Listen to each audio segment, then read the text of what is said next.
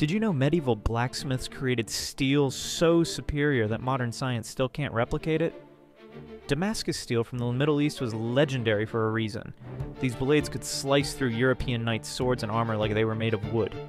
A single Damascus sword could cut a falling hair that touched the blade and bend 90 degrees without breaking.